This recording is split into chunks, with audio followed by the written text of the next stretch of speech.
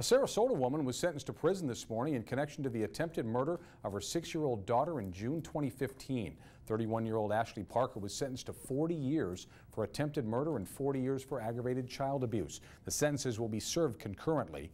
Parker was found guilty on September 23rd of 4 felony counts: attempted first-degree murder with a deadly weapon, 2 counts of aggravated child abuse, and resisting an officer with violence. On June 26th, 2015, Sarasota police responded to the 2100 block of Leon Avenue to assist EMTs who were on the scene for a 6-year-old child who had been held underwater and stabbed.